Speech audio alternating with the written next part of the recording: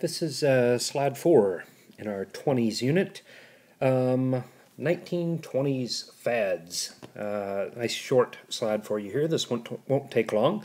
But let's talk about some fads here. A fad is something that's, temporarily really popular and then usually goes away.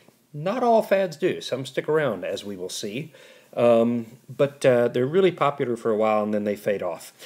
Let's talk about one that's completely faded off and completely odd.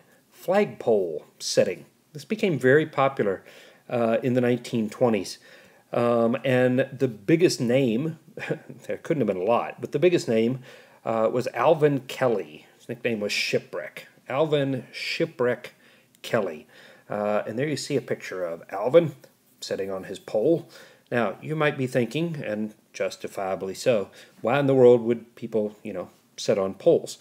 It was done for PR purposes. Okay, you would prop a pole up with a little platform on top, and you climb up on top of the pole and sit down on the little seat.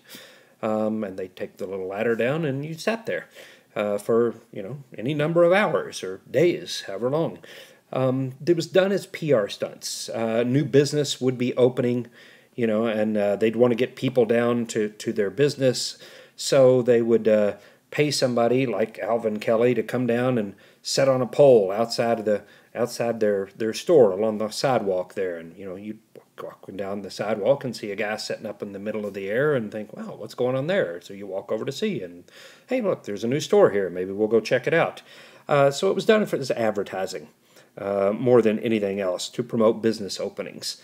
But flagpole setting was very common back then, so much so that somebody's actually known for it. Right? Another fad that we don't see much anymore, dance marathons. You see the picture here at the bottom of the page. And couples would enter dance marathons. And then other people, you see kind of sitting in the back there, people would pay to come and watch. Okay? Now, the rules were simple. There was a band that played music, and you and your partner had to dance. At least one of you had to be moving at all times, but both of you had to be on the dance floor. As soon as both of you stopped dancing, you were out. Last couple standing wins the prize money. That's about it. You got a break every couple hours or so to go to the bathroom, or some people ate while they danced. But here you see these would go on for hours and hours and hours or days. And people just hanging on their partner asleep. This poor guy here is sound asleep. And if you came to, if you entered, you had a chance to win the prize money. But if you came to watch, like these guys back here, you came in, you ate some dinner, you got to listen to some music playing, and you watched these fools out here swaying back and forth. We don't see dance marathons around much anymore. And thank goodness. I can't imagine it would be very exciting. Several things we do still see around, some fads that caught on and stuck around. Miss America, the first Miss America pageant, was held in 1921 in Atlantic City, New Jersey. It was won by a woman named Margaret Gorman, and there you see her picture up there. She was, I think, 16 at the time she won. She was a representative from the District of Columbia, Washington, D.C., Miss District of Columbia. Margaret Gorman becomes the first Miss America in 1921. Still have that around, obviously. Miniature golf as a hobby, a pastime, debuts in the 1920s, and then really into the 30s would become huge.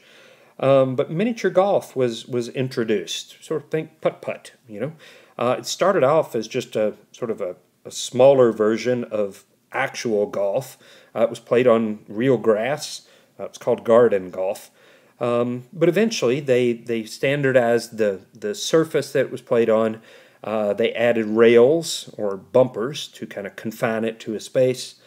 By the 1930s, by the time the decade is over and the 30s gets here, there's approximately 30,000 miniature golf courses in the United States.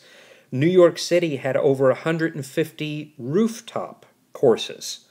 New York City's crowded, not a lot of place to put things, so you put it on top of buildings. There were miniature golf courses on top of buildings in New York City.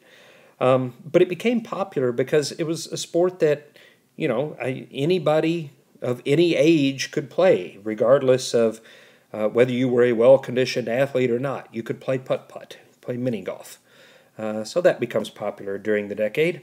And finally, in 1924, the first crossword puzzle book is published. Simon & Schuster, still a publishing company around, publishes the first crossword puzzles in 1924. So if you're a fan of the crossword puzzles we do at the end of each unit, you can thank Simon & Schuster in 1924. If you hate the crossword puzzles we do at the end of each unit, you can blame Simon & Schuster in 1924.